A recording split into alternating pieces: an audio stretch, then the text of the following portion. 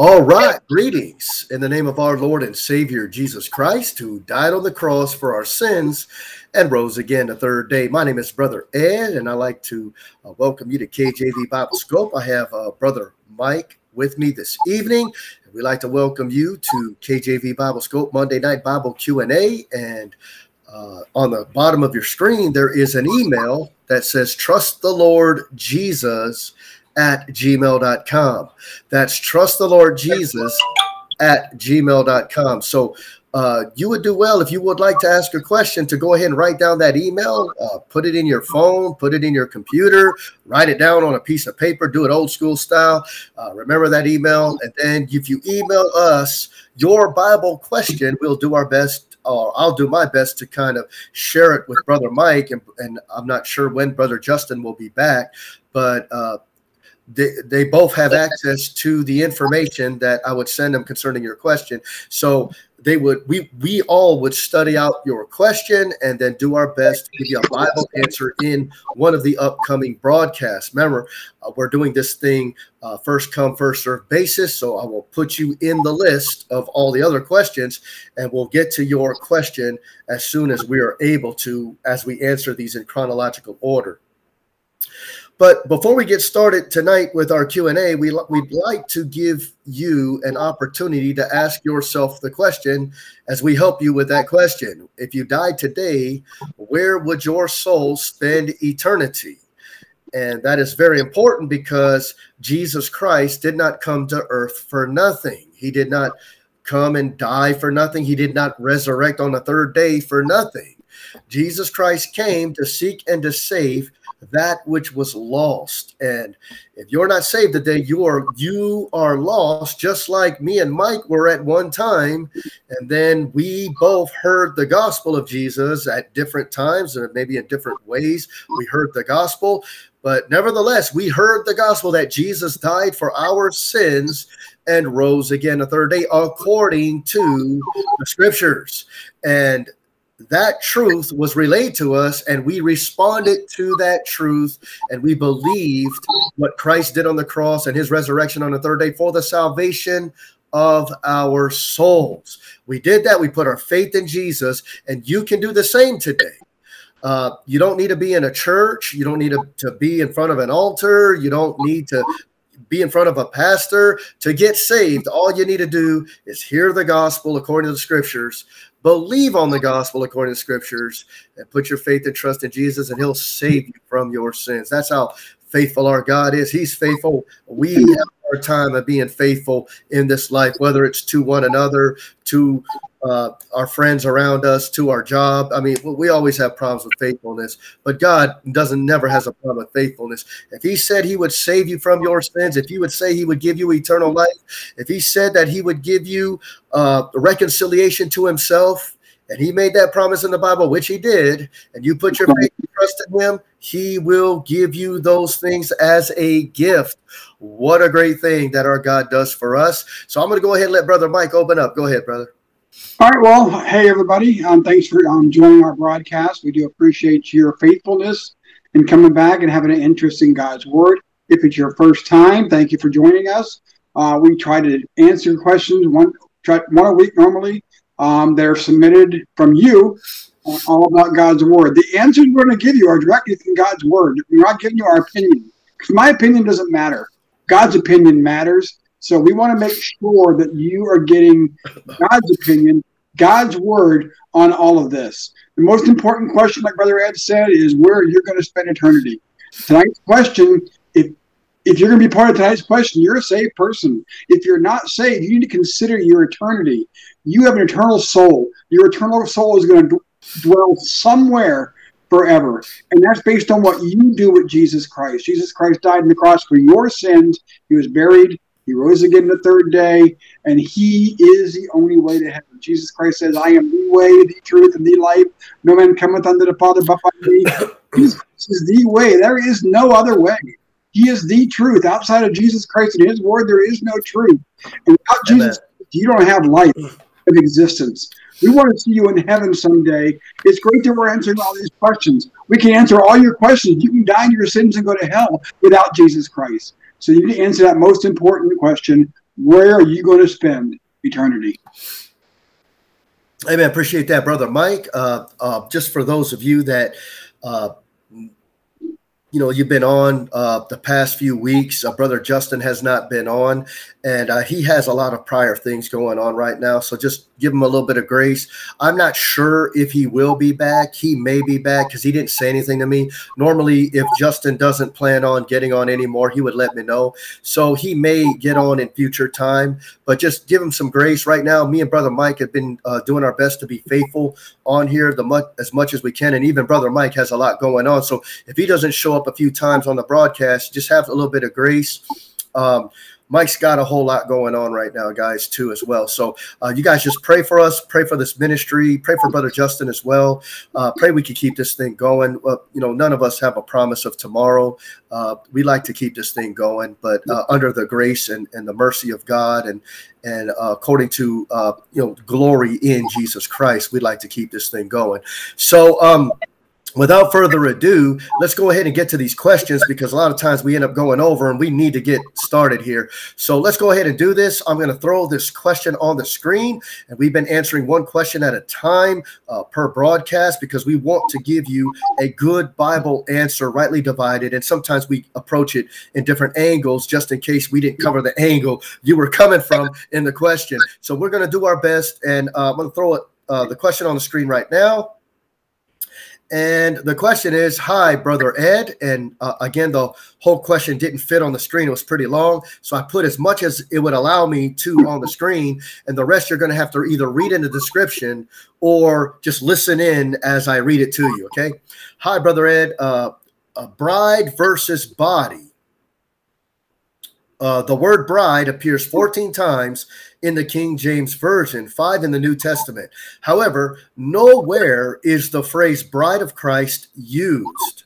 However, the phrase body of Christ is used on 4 separate occasions, all in the New Testament. That said, is the bride and body of Christ one and the same? I believe the Bible teaches they are different. What is your understanding from the Word of God? Thanks, Mark. P.S. I do not espouse the Baptist brider doctrine. Okay, so I'm going to go ahead. I'm not going to make any comments. I'll make my comments when it's my turn to go, but I'm going to pass it over to Brother Mike. He's going to go ahead and he's going to have first dibs on this. Go ahead, brother. All right, man, this is a pretty easy question, but it's also a very complicated question. Depends on how you approach it. If you are saved right now, you are part of the body of Christ. And what you have to look forward to in the future is becoming the bride of Christ. So being saved, the believer has 2 positions in Christ. The present position right here today on earth, if you're saved, you are part of the body of Christ. And regarding your future, you are eventually going to become the bride of Christ. Now, as to the union with Christ and the church is his body. But the bride of Christ is an intimate relationship with Christ and the church. The church is going to become his bride, and that's a future happening. Now, whenever God speaks of oneness between Christ and the church, we see Christ as a head, and the church is his body. Wherever the word shows distinction between Christ and the word, we see the church as the bride of Christ. So it is 2 separate things, but it's the same people in both parts. The bride of Christ and the body of Christ are the same group, just different aspects of time. Now, Adam and Eve were spoken of as becoming one flesh. They were 2 people. They became one flesh, but they were still 2 persons. God still counted them as 2. Adam was Adam, Eve was Eve. They were united to be one. This is a relationship between Christ and the church. The 2 become one. When God created man, he made a male and a female. Now, there are only 2 genders. There always has been. There always will be. We're going into that tonight. Eve came out of Adam, thus she and Adam were one. Eve was created with the rib of Adam. She actually came from Adam. They were one in flesh and one in marriage. However, since Adam and Eve both existed at the same time, there was no distinction between them. Even though the church and Christ exist together, there's also a distinction between them. Regarding oneness, they are one. But as to the matter of distinction, they differ from one from the other. These 2 positions have to do with present day and future. It's like when you're studying God's word, you need to find out who he's talking to. He's talking to the Jew, the Gentile, the Church of Christ. You have to get that straight. You have to know if it's the kingdom of God or the kingdom of heaven. You have to get that straight. Whenever you read a passage, you need to find out who it's talking to, what it's talking about. Today, the church is the body of Christ. Let me give you some scriptures. Romans chapter 12, verse 4. For as we have many members in one body, and all members have not the same office, so we, being many, are one body in Christ, and every one member one of another. 1 Corinthians 12:12. For as the body is one, and hath many members, and all the members of that one body, being many, are one body, so also is Christ. For by one Spirit we are all baptized into one body, whether it be Jew or Gentile, or bond or free, and all have been made to drink into one Spirit. For the body is not one member, but many. If the foot shall say, because I am not the hand, I am not the body, therefore is it therefore not of the body? And if the ear shall say, because I'm not the eye, am I not of the body? Is it therefore not of the body? If the body were an eye, where are the hearing? If the whole were hearing, where are the smelling? What Jesus Christ is saying here is we are all part of the same body. We all have different jobs. Some men can preach. Some men can teach. Some people can sing. Some people everybody has their own talent that God has given you that he wants you to use for Christ. Verse 18, but now God has set the members, everyone in one body, as it has pleased him. And if they were all one member, where were the body? But now we are many members, yet but one body. And the eye cannot say to the hand, I have no need of thee, nor again the head to the feet, I have no need of you. Nay, much more those members of the body which seem to be more feeble are necessary. And those members of the body which we think less honorable, upon these we bestow more abundant honor. And our uncomely parts have more abundant comeliness.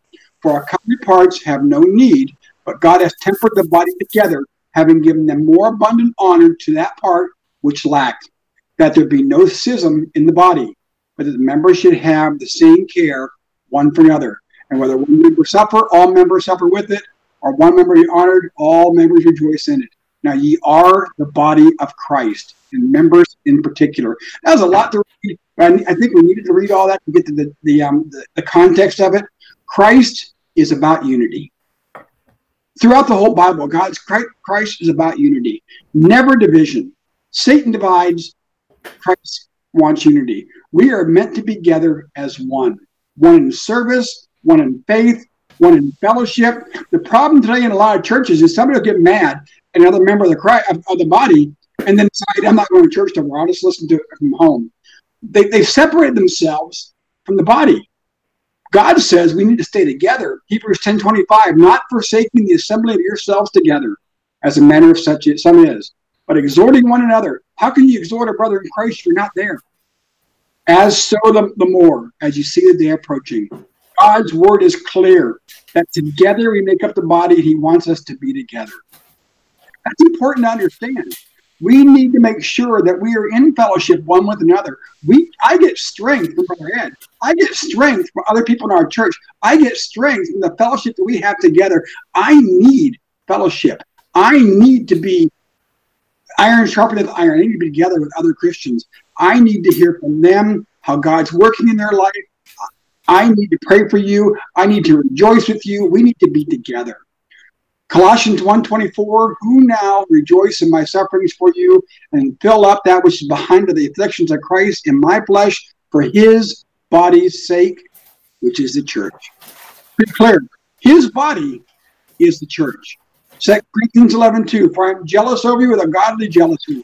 For I have espoused you to one husband, that I may present you as a chaste virgin to Christ. We, as saved Christians, are espoused to Jesus Christ. Just as Mary was espoused to Joseph, and that before they came together, Mary was a child, he was called her husband, and she was his wife, even though they weren't married yet. Christ calls us his bride, even though the wedding hasn't happened yet. We are espoused and not yet joined to Christ. We need to conduct ourselves as such. We need to act as if we are pure. We need to be pure. We need to be clean. We need to be faithful for Christ's sake, to Christ. The future, the church will be the bride of Christ. That's a coming day.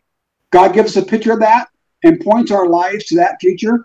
Ephesians 5:24, therefore, as the church is subject unto Christ, so let the wives be unto their own husbands in everything. Husbands, love your wives, even as Christ also loved the church and gave himself for it, that he might sanctify and cleanse it with the washing of water by the word, that he might present himself a glorious church, not having spot or wrinkle or any such thing, that it should be holy and without blemish. God wants you to be clean. God wants you to be virtuous. The virtuous woman in Proverbs 31, that should be us. We need to be virtuous. We need to be clean. Should be no spots, no wrinkles for Christ. Today, the body is a church. The church is the body of Christ for the purpose of service to Christ. Our job today is serving Christ. We need to witness. We need to preach. We need to help each other. We need to pray. One day the church will be brought together with Christ. In that day, she will become the bride of Christ. Revelation 19:7, let us be glad and rejoice and give honor to him, for the marriage of the Lamb is come, and his wife hath made herself ready. Are you making yourself ready? Are you making yourself ready? And to her was granted that she should be arrayed in fine linen, clean and white, for the fine linen is righteousness of saints. And he saith unto me, right, blessed are they which are called into the marriage supper of the Lamb. And he saith unto me, these are the true sayings of God. There's going to be a grand wedding someday. Christ and the church are going to be united forever. God doesn't want us to be separated at any time. He said, he'll never leave us. He'll never forsake us. Right now, we're the church. Soon, we're going to be the body. The church is called the body of Christ because of several things. The saved are the physical representation of Christ in this world. You need to be clean and separate so people know you belong to Christ. The church is where Christ is preached as one with a unit together. The members of the body of Christ are joined in Christ.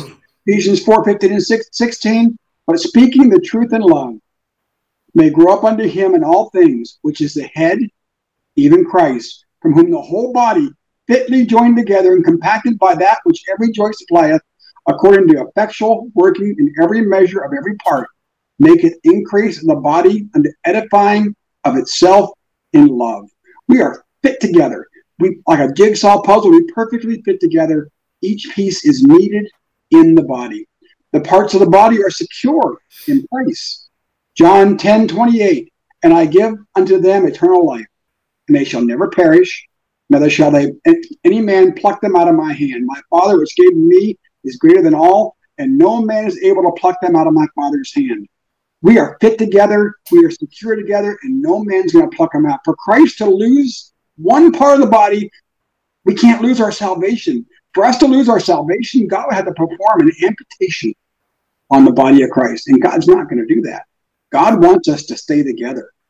The members of the body of Christ follow Christ as their head, Ephesians 1:22, and hath put all things under his feet, and gave him to be the head over all things of the church, which is his body, the fullness of him that filleth all in all. The members of the body of Christ are the physical representation of Christ in this world. Christ is the organism which the church is the organism which Christ manifests his life in the world today. Parts of the body of Christ share a common bond with all Christians. It doesn't matter what race you are, what background you are, what skills you have, male, woman, Gentile, Jew, we all fit together. I read it before, 1 Corinthians 12:25, that there should be no schism in the body, but that the members should have the same care one for another. We should love each and every member of the body the same. I have friends that I talk to at church. I talk to them more than other people. I don't love them more than the rest of the church. We all have friends that we hang out with, but I love every single member of my church equally. I pray for them. I try to be there whenever they need me. It's something that God wants us to do. I fail, but I try my best to make sure that I am living the life Christ wants me to live. And that means having care, like the verse said, having the same care one for another. We are supposed to love each other. We're supposed to care for each other. And Christ wants us to do that equally. It's a hard thing to do, but Christ wants to do it. And if he says we should do it, we can do it. And it's something God has enabled us to do. The members of the body of Christ are indwelt by the Holy Spirit. Romans 8:9, but ye are not in the flesh, but in the Spirit. So be that the Spirit of God dwell in you. Now, if any man have not the Spirit of Christ, he is none of his. Christ gave us all the exact same Holy Spirit. God loves us equally. He puts us together. Again, we all have different gifts. My pastor's a great preacher. I can't preach like he can. He's enabled him in ways that I'm not enabled. But I'm enabled in places where Brother James is not enabled. We all work the gifts that we're given. Now, some people think the church is the bride of Christ today. Now, there are churches out there that teach that. I'm not going to go into that doctrine. Brother Ed probably will. This is wrong. There is no such thing. Since the Lord Jesus Christ is not yet the bridegroom, the Bible says it's a future thing. How could the church be already his bride? The church will not be brought to Christ as his bride until the work of the church as the body of Christ has been accomplished. In Genesis 2, we do see a picture there of the relationships. We get a chance later to read Genesis 2. Eve was made from Adam, his rib. She was the body of Adam. And then she was brought to Adam. She became his bride, his helpmeet. Eve was brought to Adam, and she became his helpmeet. She became Adam's bride. That which was out of Adam was the body of Adam, and that which was brought to Adam became his bride. Only that which came out of Adam came to him. The birds were brought to him. The animals were brought to him. All Adam did was name them. None of them were fit to be his helpmeet. None were intended to become his bride. We were all created to be in fellowship one with another and in relationship with our Creator. God is a gentleman. God is not going to force himself upon you. If you're not saved right now, God's not going to force you to be saved. God loves you. God shed his blood on the cross for you.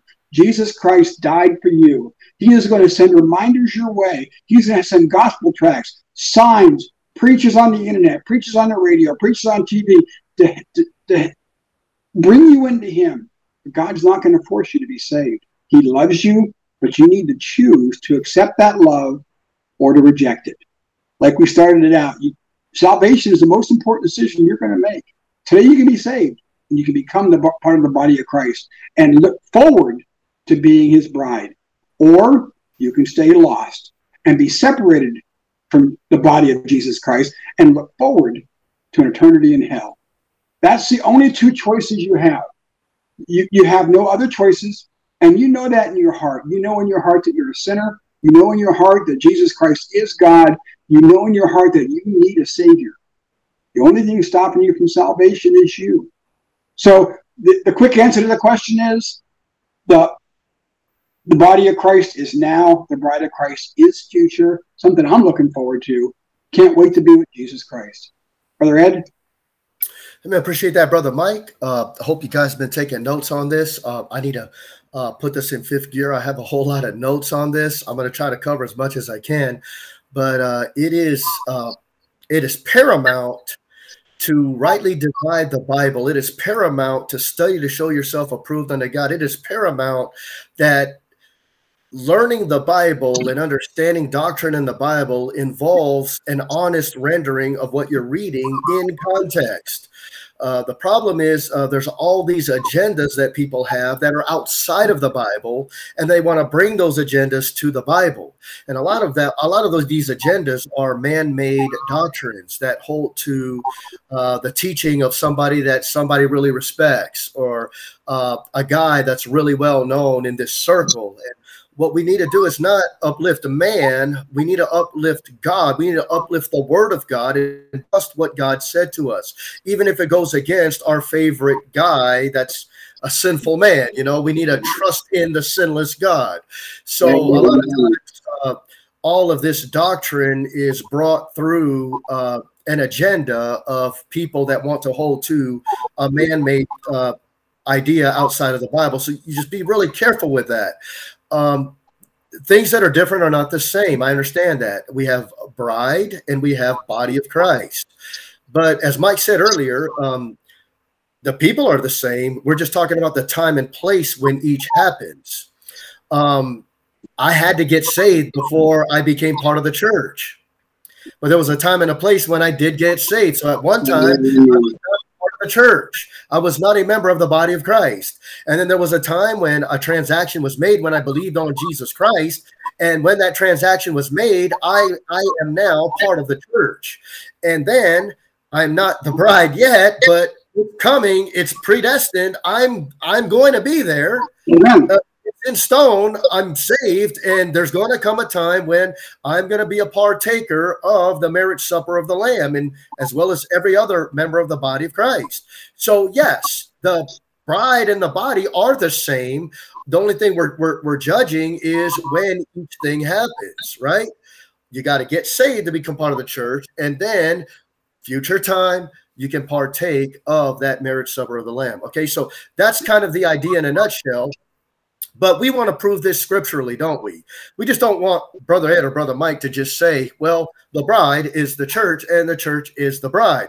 Well, show me some verses. Well, I remember that he mentioned, our guy right here mentioned that bride was mentioned 5 times in the New Testament. Let's have a look at some of these. Go to John 3:29. John chapter 3, verse 29. We gotta put this in 5th gear here. He that hath the bride is the bridegroom. But the friend of the bridegroom, which standeth and heareth him, rejoiceth greatly because of the bridegroom's voice. This my joy, therefore, is fulfilled. So the context, if you look very carefully at the context in John 3:26, just go back a few verses there to verse 26. And they came unto John and said unto him, Rabbi, he that was with thee beyond Jordan, to whom thou bearest witness, behold, the same baptizeth, and all men come to him. All right, listen. When John says, he that hath the bride is the bridegroom, it was in reference when the people came to John and said, Jesus baptized and all men come to him. Which means the bride would have to do with the people that are coming to Jesus. See how he did that?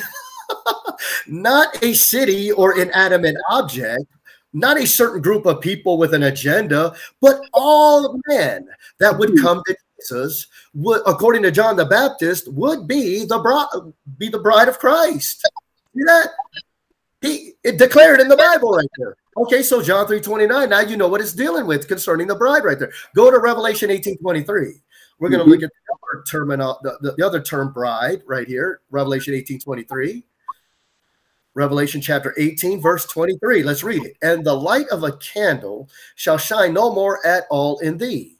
And the voice of the bridegroom and of the bride shall be heard no more at all in thee. Interesting phrase there. For thy merchants were the great men of the earth, for by thy sorceries were all nations deceived. If you took that verse all by itself without the context, you could make that say anything you wanted it to say. Now, I'll show you my notes here. This is not in reference to Jesus being the bridegroom or the bride of Christ. This is in reference to, get ready, the judgments and punishments on Babylon and their way of life. This idea can be referenced throughout the book of Jeremiah. That terminology, the voice of the bridegroom and the bride shall be heard no more at all in thee, has nothing to do with the church. That has nothing to do with the bride of Christ. Go to Jeremiah 7:34. I'm going to show you this wording that's brought forth in the Old Testament that's just saying, well, think of a bride in general. Think of the voice of the bride and the bridegroom in general. Talk about any bride and any bridegroom in general. Come on, people marry and are given in marriage. Even Gentiles do it, right? Because even though marriage, we'd say, is a biblical and godly institution, everybody does it, which is the light that God's given to all mankind. And all mankind should say, hey, look at marriage. We all get married. That's pointing to a one true God, not any God, the Christian God. But we're not covering that right now. We're just covering the terminology here, bride and bridegroom, and this voice that will not be heard anymore. So it has nothing to do with the church and Jesus's voice not being heard anymore. But look at Jeremiah 7:34, where I told you to go to. Then will I call to cease. So the Lord God is speaking through Jeremiah the prophet here. Then will I cause to cease from the cities of Judah and from the streets of Jerusalem the voice of mirth and the voice of gladness, the voice of the bridegroom and the voice of the bride, for the land shall be desolate. You see the judgment God is placing there? Come on, he's placing that judgment upon Jerusalem. And yes, Jews get married, right? There's bridegrooms and there's brides. But God is saying this is a general punishment for everybody. People are going to be it's going to be a desolation. There's going to be a ceasing of all this. There's not going to be a gladness. There's not going to be a joy anymore. You see that? Now, this concept, I don't have time to read all of these, okay? But write these verses down. This concept is all throughout Jeremiah. You can go to Jeremiah 16:9. There's a judgment on Israel, and he causes their voices to cease, the bride and the bridegroom. God sends the king of Babylon against Israel to punish them, and that's also in reference to Revelation 18:23 of that reference of bride right there. It's dealing with Babylon. So he causes the voice of the bridegroom and the bride to cease in Babylon. Why? Because he's punishing them. That's Jeremiah 16:9 and Jeremiah 25:10. And those are other references to the voice of the bride and bridegroom shall be heard no more. God punishes the nations that come up against Israel, but when they are free from captivity, there is praise from the bride and the bridegroom and joy in the land. It has nothing to do with the bride of Christ and Jesus. Now we can rejoice now in our way of life. Now there can be marriage. And when the bridegroom can speak his voice now and have joy in his voice, the bride can now have joy in her voice. Because look, there is now God freeing them from captivity, and there's reason to rejoice. See that? See where we're going? And that's the same exact concept of Revelation 18:23. So what did we just do? We're covering in context all those mentionings of bride, right, in the New Testament. And we are not to be confused. Why? Because we have a context, and we can get precept upon precept and expound on these ideas so we don't get sidetracked or wrongly divide the Bible, okay? So very important. Next one. We gotta fly through these. Revelation 21:2. Revelation 21:2. Go there. Revelation 21, verse 2. And I, John, saw the holy city, New Jerusalem. Pay attention to that. Coming down from God out of heaven, prepared as a what? Prepared as a bride. Now, I want you to key in on the wording here. I, John, saw the holy city, New Jerusalem, coming down from God out of heaven, prepared because it is a bride adorned for her husband. It doesn't say that, does it?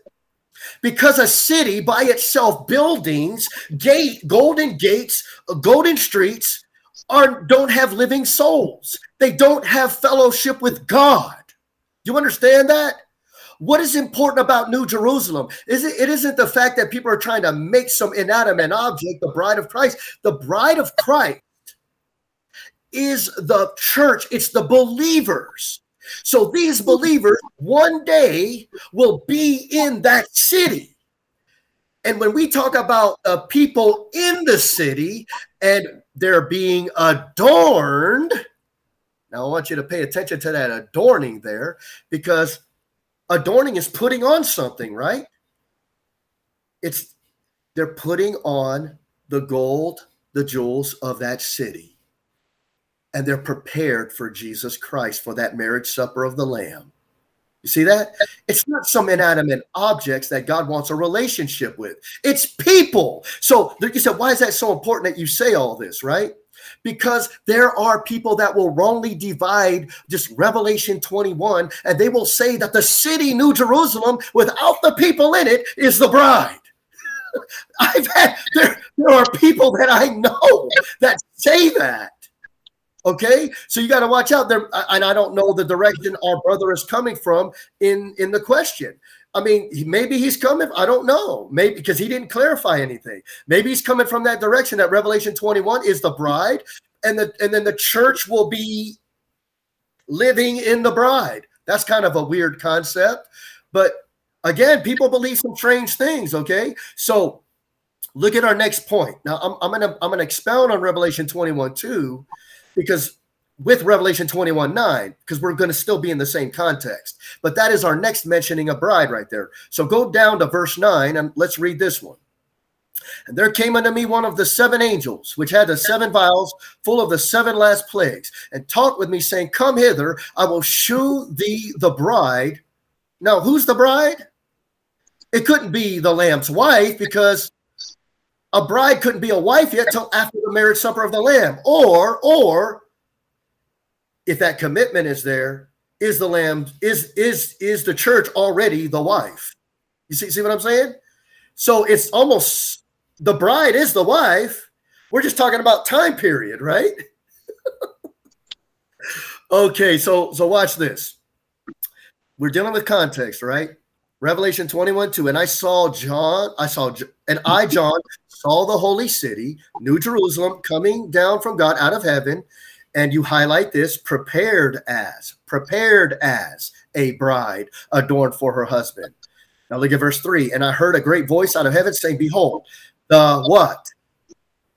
The tabernacle of God is with men. What's the tabernacle of God? What's the tabernacle of God, guys?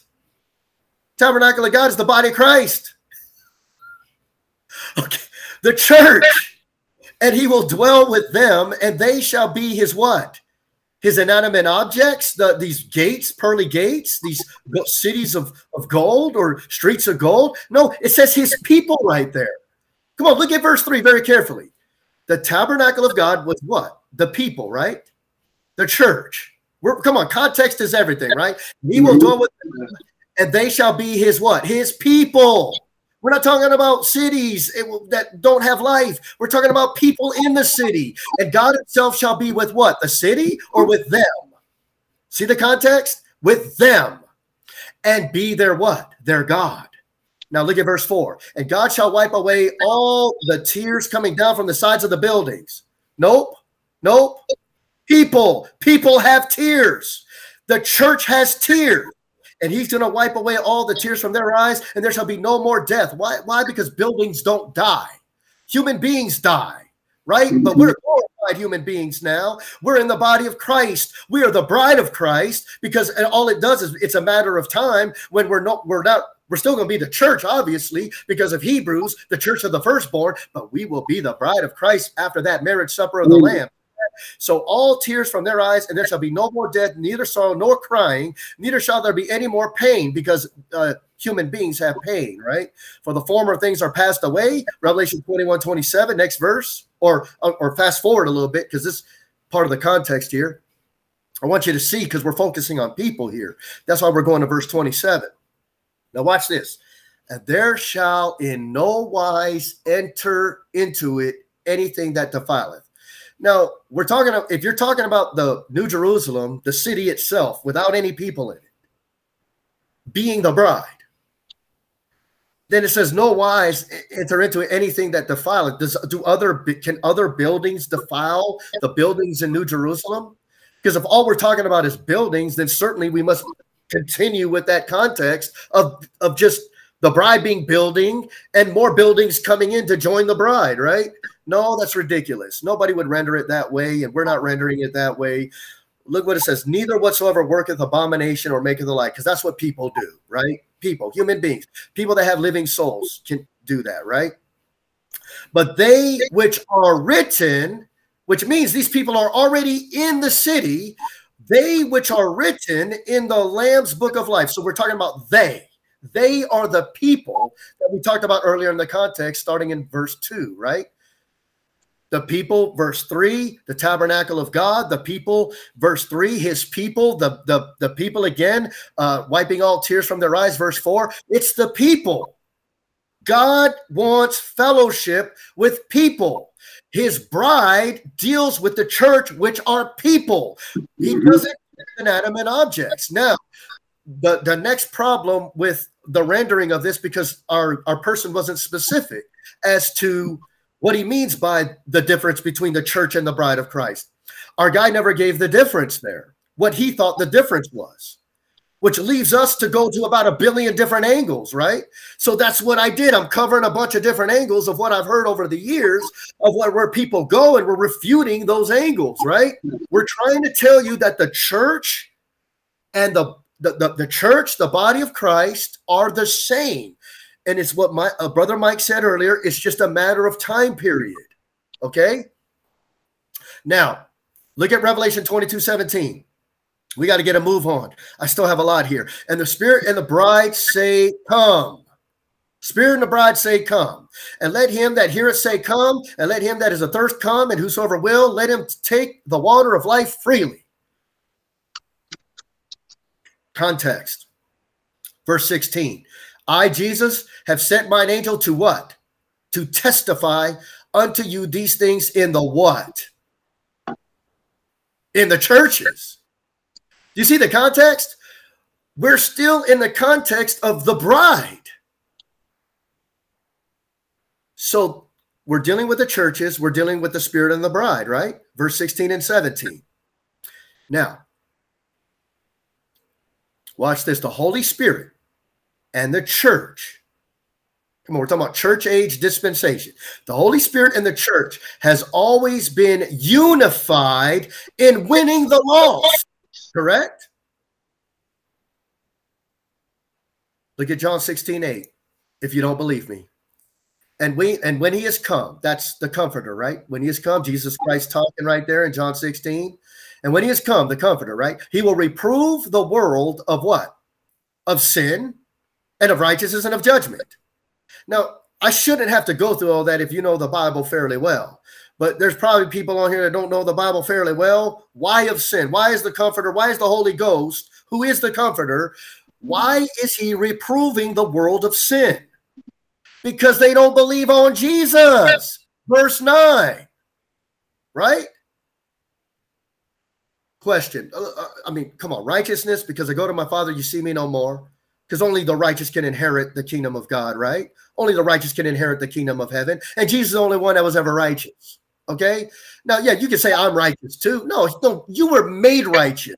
According to 2 Corinthians 5:21, by the finished cross work of Jesus Christ. And he gave you that righteousness so you can be reckoned righteous in the eyes of God. No, you're not righteous. There's none righteous, no, not one. And that includes church people. Nobody's righteous by their own merits. You are made righteous in the reckoning of God by faith in Jesus Christ. Okay, so make sure you get that thing right. Okay, nobody's righteous like Jesus. That's why you can't inherit the kingdom of God or the kingdom of heaven. Okay, so look what he says right there in John 16:10. Of righteous because I go to my Father and you see me no more. Nobody can just get born one day and just say, I'm going to go to my Father and you'll see me no more. You're a sinner just like I am. There's no way you're going to get there without Jesus. Look at verse 11. Of judgment because the prince of this world is judged. You know what? We are all under the prince of this world before we're saved. Satan is our father. John 8:44, right? He's our father. And we're going to do the lusts of our father. 1 John 2:15 and 16, right? Come on. We're of the world, all of us. So what am I getting at? What's the whole point of all this? Jesus is going to send this comforter, right? Jesus is going to send this Holy Ghost down. It's a promise. And that promise, the full revelation of that promise was given at Pentecost. You guys remember that in Acts chapter 2? Remember that? Now, did the Holy Spirit come down in Acts 2 and not dwell within the believers? So he would be able to accomplish John 16:8, 9, and 10, and 11? You guys get where I'm going? The Spirit and the bride say, come. Where am I going with all of this? Ever since Jesus promised the coming of the Spirit and the bride were always trying to convince the world to come to Jesus through the gospel. Come on, guys. You got to stay with me on this. But that's what we're talking about right there. How do I line up the bride right there with the church? Because of what we just said. Say, well, prove the bride is the church. We'll prove the church is the bride. We're doing it right now. Amen. Okay, so let's keep moving here. Did a little bit of that. So we covered some of that. Now, hyper dispensation and Baptist brider, two problem doctrines in the Bible believing realm. Okay, false doctrine. People end up clinging to those things and making divisions within the church. And that's why you have all these breakoffs of Baptist churches and all kinds of churches around, because people want to cling to a doctrine that's not even in the Bible, or it's not even taught in the Bible, just cherry picked or rendering some shady passages of scripture in the Bible that are not clear. And then they make doctrine out of it. So be careful. I'm going to really quickly try to cover this. Little flock false doctrine. I got to go there, guys. I've been hammered with this over the past 2 or 3 years. I have these hyper dispensationalists emailing me, and they're trying to give me this thing. And I can see how somebody can take this false doctrine and make a distinction between the church and the body of Christ, the church, versus the bride of Christ, and making two separate things there. And I don't know if our guy may be coming from this angle. Could he be saying that the little flock of Luke 12:32, which states, "Fear not, little flock, for it is your Father's good pleasure to give you the kingdom," talking to a group of Jews, or what these people consider, which it was at the time, some disciples and some apostles that were there, and considering these first apostles or these first disciples as a category of little flock. And then this carries over to the New Testament, which they wrongly divide Acts chapter 2 and say Peter was preaching a little flock gospel that was only for the Jews, right? Hyperdispensation, saying there's two gospels, one of the circumcision and one of the uncircumcision. So they carry this little flock doctrine to its destruction, because when you follow that logic to the end, everything contradicts in the Bible, okay? Because when you get to the council of Acts 15, what do you do with that when he says, well, the Gentiles were saved even as we were saved by the same gospel? Both Jews and Gentiles have the same gospel, and that was taken care of in the council of Acts 15, okay? So there should be no doubt in our minds about that, but, you know, people still try to ride this false doctrine to its destructive conclusion, and they don't care if it has a destructive conclusion because they're so set in their ways. So let's look at a little bit of this, and then we're going to move on. I've heard the preaching of 1 Corinthians 1:10. There was nothing wrong with the messengers. They say that, well, the messengers were basically preaching different aspects of the gospel. That's why there were divisions in the church, and they weren't of the same mind, because the messengers were preaching different gospels or different sides of two different gospels. Mm-hmm. Okay. So they use 1 Corinthians 1:10 as the proof text, which it doesn't teach that, because if you get the context of 1 Corinthians 1 and you go to 1 Corinthians 3 as well, you can see that it was the Corinthian understanding of making one person that delivered the gospel to them of more importance than others that were delivering the gospel, including Jesus Christ. Some would say, well, I'm of Christ. That means I'm better than you. Jesus delivered the gospel to me. I'm better than all of you. And then one would say, no, I'm better than Paul because I got my gospel from Apollos. And see, that's what they were doing. It wasn't different gospels. It was people elevating the men that delivered the gospel to them and trying to make that of very, high importance. Okay. So there was a warning about doing that in there. Who cares who you were baptized by? Do you have the gospel? If you have the gospel, why are you acting this way? We should all be like-minded, one-minded in the unity of the gospel of Jesus Christ. That was a constant rebuke over and over again in 1 Corinthians, okay, and 2 Corinthians. So there was no different gospels being preached there. So don't let anybody fool you, because that preaching's going on right now on YouTube. They have a lot of that kind of preaching going on. Just read the context of 1 Corinthians and you shouldn't have any problems with that, okay? So the church and the body of Christ, one and the same. The church just they just have to wait for the marriage supper of the Lamb. We just said that over and over again. But you got to, come on, repetition's the key, guys. Get it in your mind, let it be a habit. Okay? If I say it over and over again, you're not going to be defaulting back to, some habitual belief system you had before. That's why we got to continuously say it over and over again and bring it to your remembrance. Okay?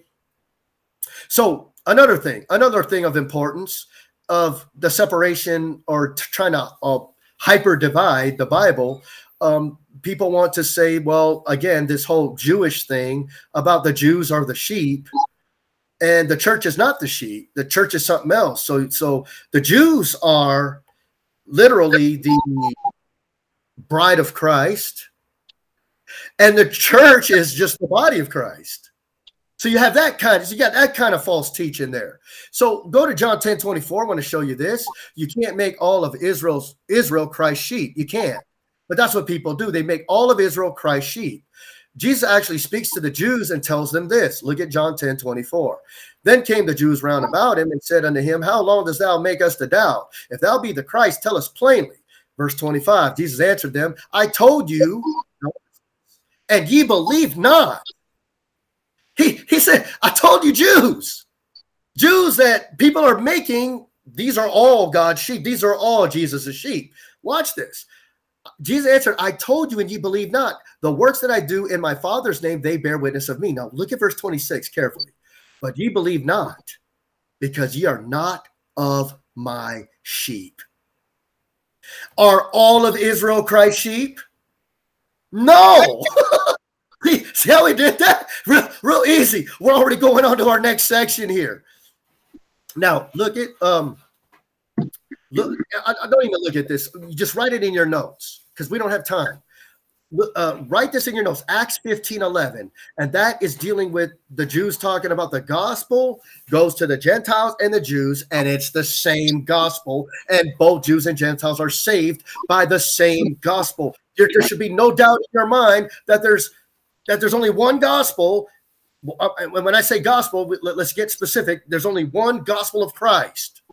I have to say it that way, okay? Now, so we have this one. Go to Hebrews 12:23. I want you to see this. To the general assembly and church of the firstborn, which are written in heaven, and to God the judge of all, and to what? To what? The spirits of just men made perfect. Do you see that? What is the church of the firstborn dealing with? The spirits of just buildings made perfect. Nope. The spirits of just men. Come on, guys. We're those people.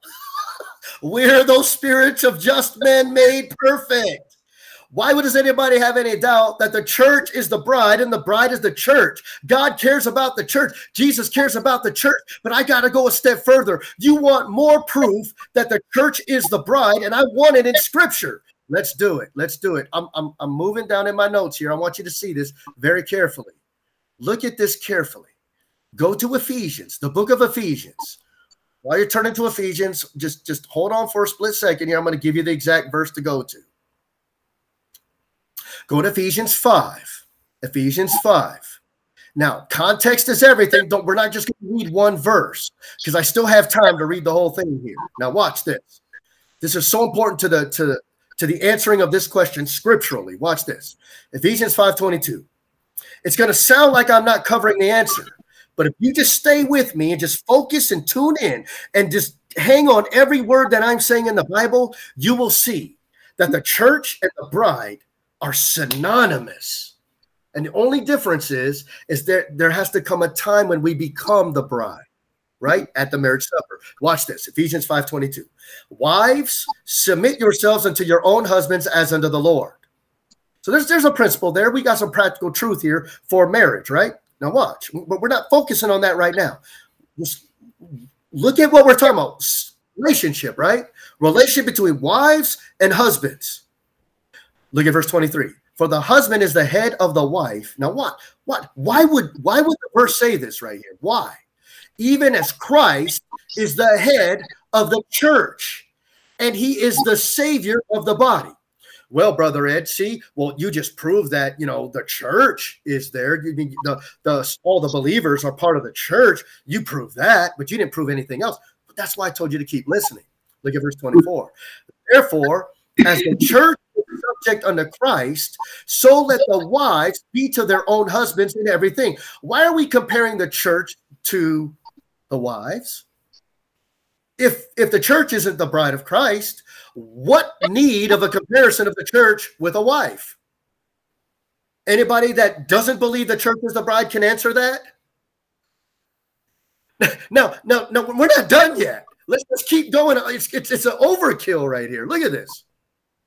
Verse 25, husbands, love your wives, even as Christ also loved the church and gave himself for it.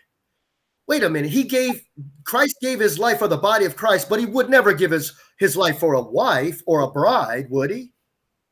But that's the comparison. The husband should give his life for his wife, his bride. Wow. Oh, brother, I never saw that before. Well, you need to look at this thing. You need to look at all scripture, not just your cherry-picked scriptures. You need to look at it all. Look at verse 26. That he might sanctify and cleanse it with the washing of water by the word. Why would he need to do that? Look at verse 27, gives you the answer. That he might present it to himself. He's presenting himself, the church. Amen. In the context of what? A wife, a bride to a husband. That's the context. He might present it to himself. Why would he need to present it to himself? A glorious church not having spot or wrinkle or any such thing. That it should be holy and without blemish. Why? Because it's his bride. It's his bride. Ephesians 5:29. For no man ever yet hated his own flesh, but nourisheth and cherisheth, even as the Lord the church. Does the Lord cherish the church? That sounds like a relationship a husband and a wife would have. Come on. That's the context. Ephesians 5:30. For we are members of his body, of his flesh, and look, and of his bones. Now watch this. Verse 31. For this cause of what we just read about Christ and the church not having spot or wrinkle, all that stuff we just read. For this cause shall a man leave his father and mother and shall be joined unto his wife, and they two shall be one flesh. In the context of what? Christ in the church. Bone of my bones and flesh of my flesh. Where is that from? When Adam and his wife were married.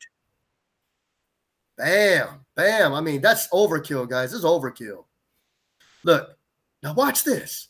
We just talked about this. And yeah, if somebody's really looking for something to hang themselves with, they could say, but it didn't say bride of Christ, right?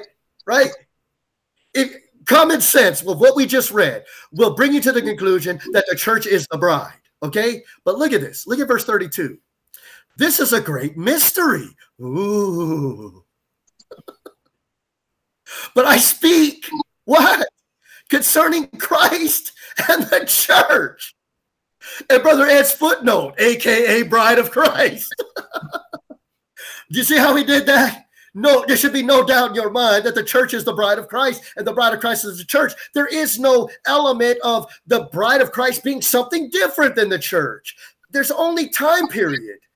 Future time, the church will become the bride of Christ at the marriage supper of the Lamb. That's all you need to know as far as distinctions. So did we understand that? Was that, I know I'm bad sometimes at explaining things, but it was pretty crystal clear to me. And if you still don't believe that, email me. Please email me. I'll send you my notes. Maybe me explaining it isn't doing the truth justice. But look at 2 Corinthians 11:1. Look at 2 Corinthians 11:1. A few more minutes of time here. Without a shadow of a doubt, this verse is teaching the mystery of the bride of Christ. We mentioned Ephesians 4, 2 Corinthians 11:1. Look at this one. Would to God you could bear with me a little in my folly. And indeed, bear with me. Verse 2, for I am jealous over you with godly jealousy, for I have espoused you to one husband.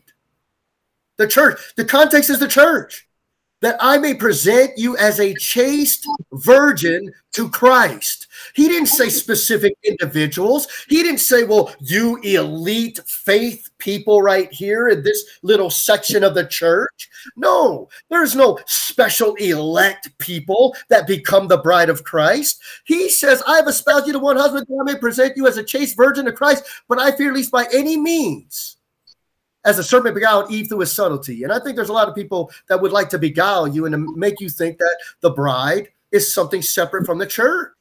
Maybe through good works, good deeds, maybe through certain code of conduct. So your mind should be corrupted from the simplicity that is in Christ. For me to understand God presenting me, the church, or everybody else as part of the church, to Christ would make that complicated, would make that hard for me to understand. The Bible says it's the simplicity that is in Christ in the same context of verse 1 and 2. Anybody confused on that? If you're confused on that, please email me. I'll try to unconfuse you, but I only can do so much. Now, the final one that I wanted to do, because I didn't have time. I didn't have time to cover a quarter of my notes here. Body of Christ, body of Christ, Colossians 1:24, adopted children, Ephesians 1:5. We are part of the whole family in heaven, Ephesians 3:15, accepted in the beloved, all of us are. Ephesians 1:6, fellow citizens with the saints, Ephesians 2:19. Believing Gentiles are fellow heirs and partakers of the same body, Ephesians 3:6. Believing Gentiles are partakers of his promise in Christ by the gospel, Ephesians 3:6. We are the spirits of just men made perfect. I mentioned that earlier, Hebrews 12:22. We are chosen generation, 1 Peter 2:9. We are a royal priesthood, 1 Peter 2:9. But you know what some people would do? They would say all of those, that list of things that I made, those are all different things. And you have to qualify for those different things. When I would just simply tell you those are all synonymous with the church. Holy nation, 1 Peter 2:9. The people of God, 1 Peter 2:10. Members in one body of Christ, 1 Corinthians 12:27. We're a new man, Ephesians 4:24. We're spiritual men, 1 Corinthians 1. Followers of God, Ephesians 5:1. Followers of Christ, 1 Corinthians 11:1. Followers of the Lord, 1 Thessalonians 1:6. Some people would try to say those are all separate things. And they would take shady passages of scriptures to try to prove that. And I would say all of those are synonymous. Children of light, Ephesians 5:8. Being saved, 1 Corinthians 1:18. Quickened, Ephesians 2:1. Heirs of God, Romans 8:17. Joint heirs with Christ, Romans 8:17. That's all synonymous with the church. People would like to take those things and make those things different as to confuse you and take you away from the simplicity that is in Christ. Amen. You see that? See all those synonymous terms? There should be no doubt in your mind that the bride of Christ is the church and the church is the bride of Christ. We only talked about aspect of time when those things will happen. So two more things. We're already at 9:01. Two more things, and I think they're really important because I just bumped into them concerning our topic here. Do you guys remember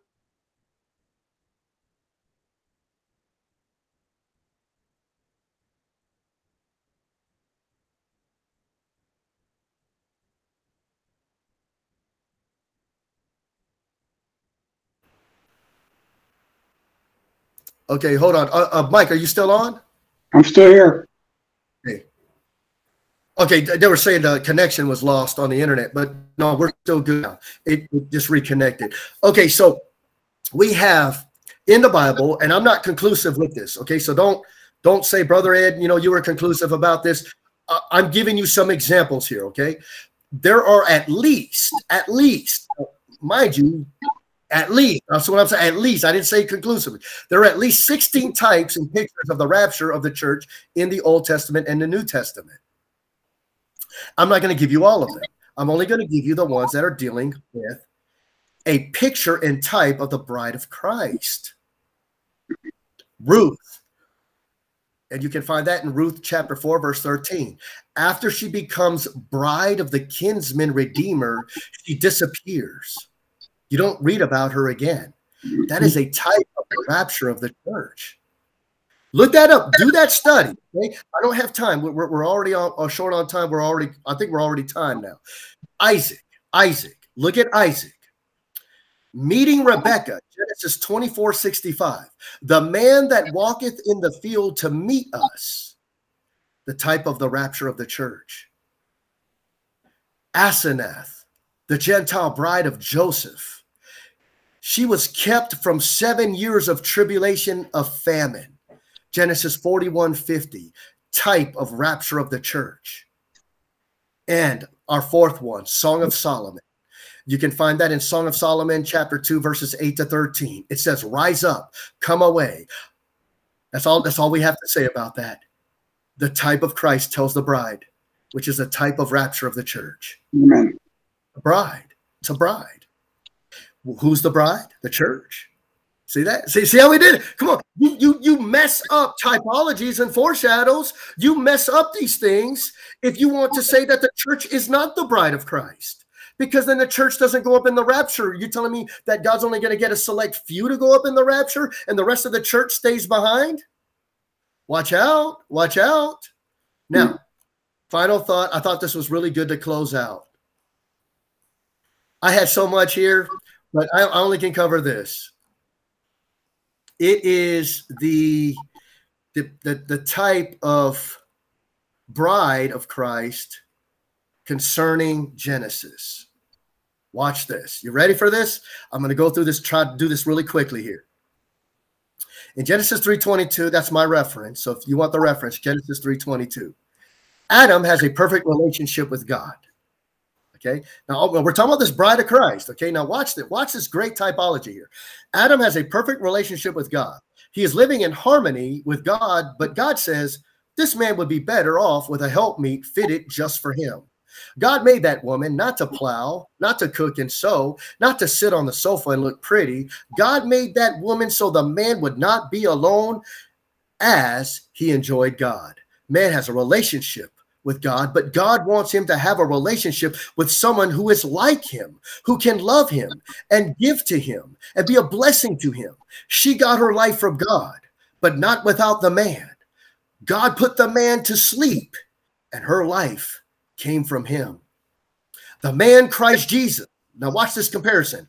The man Christ Jesus has a perfect relationship to God, but he takes on a body of human flesh. He comes down to earth and he sleeps the sleep of death. And then God the Father brings out of God the Son, the very life of God, the Son. And from the life of God the Son, God the Father makes him a bride, a helpmeet for him, not to plow, not to cook and sew, not to sit in our congregations and look pretty for him, but to walk with him and talk with him and fellowship with him and to praise him. Eve was blemished when she ate the piece of fruit. Did Adam put her away? No. Did Eve cease to be his wife? No. Did they live many years together? Yes. But a lot of heartache came from dabbling in that world. It didn't end the relationship, but it wasn't what it could have been. It didn't end their union, but it certainly hindered a great many things. I'm saved forever. I'm bone of his bones and flesh of his flesh. And he sealed me with the Holy Spirit. I am in Christ, and Christ is in me. He'll never put me away. Did you guys get it? Did you guys get it? See the typology there? The bride of Christ? God the Father took out of God the Son. He put him to sleep and he gave him a bride. The church is the bride of Christ. And anybody can partake of that. Anybody can become part of the church to eventually become part of the bride of Christ. The moment we're after the marriage supper of the Lamb, it's set in stone. Did you see that? I want you to be saved. But what you want may be two totally different things if you're lost and undone today. But I'm telling you right now, as a human being, you need Jesus. You got an empty void inside of your life today. You have a eternal void that you will never find peace unless you find Jesus Christ. No Jesus, no peace. No Jesus, no peace. We want you to have that peace. God wants you to have that peace. He sent Jesus. He did all the work for you. All you've got to do is simply humble yourself and put your faith and trust in Jesus Christ. Respond to what Jesus did. Love your Creator because he loves you and he wants you to be his bride. How about that for a closing right there? Believe on the Lord Jesus Christ and thou shalt be saved. I'm going to go ahead and let Brother Mike close out. Go ahead, brother. Amen. I've enjoyed this study. I learned a lot. I mean, I even though I studied it out, I always learned something from Brother Ed. What a blessing. The most important thing, again, we keep going back to it over and over again because it is important. If you are not saved, you need to get saved. Jesus Christ died for you. He rose from the dead. He wants you to go to heaven. He's not willing that any should perish. I don't know what it is. You know what it is that's keeping you from being saved. You need to get beyond that and just take your sin to Jesus Christ. I've heard all the time, well, you don't know what I've done. Well, Jesus knows what you've done. There's no sin beyond Jesus Christ's reach. I want you to get saved. I want to see you in heaven someday. I know Brother Ed does. It's our prayer that you get saved and then Amen. Roll in the Lord. We hope these Bible studies, we only scratch the surface tonight. We hope these Bible studies will prompt you to further study because God's word is endless. We only scratch the surface. We only started this study tonight. We want you to get into the word. We want you to dig for yourself. It's a blessing to dig in God's word and find something. It's a joy. It's exciting when I find something. I want to tell somebody. Amen. So our prayer to you is that you get saved and that you grow. We do thank you, everybody, for coming here. Thanks for everybody who made a comment tonight. We sure do love you guys. Pray in Jesus' name. We'll see you again. Good night.